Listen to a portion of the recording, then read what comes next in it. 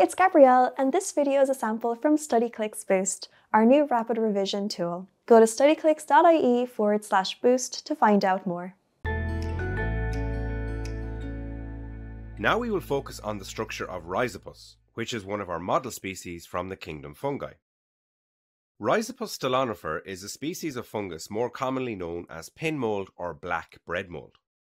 Rhizopus is a saprophyte of starchy foods like bread, vegetable peelings, and stored fruits like apples and tomatoes.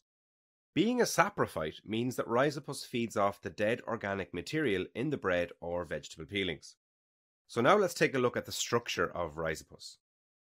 Rhizopus consists of thread-like structures called hyphae, with the singular being called a hypha. These hyphae are tubular and they do not have cross walls separating the cells. This means that they are aseptate. Hyphae are multinucleate, with each nucleus being haploid. Large numbers of hyphae form a mycelium.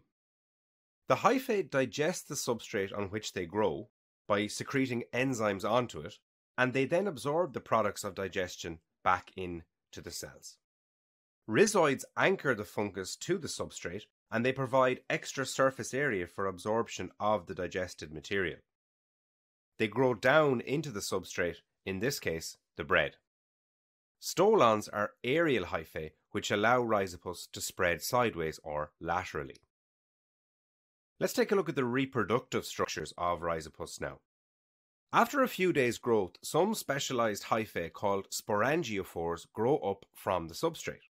The tip of the sporangiophore swells to form a sporangium, which will then fill up with haploid spores. So the sporangium holds the spores. The columella is a structure at the inside of the sporangium that feeds the spores, and the apophysis is a swelling at the base of the sporangium. So here's what you usually need to be able to do. Describe the structure of Rhizopus.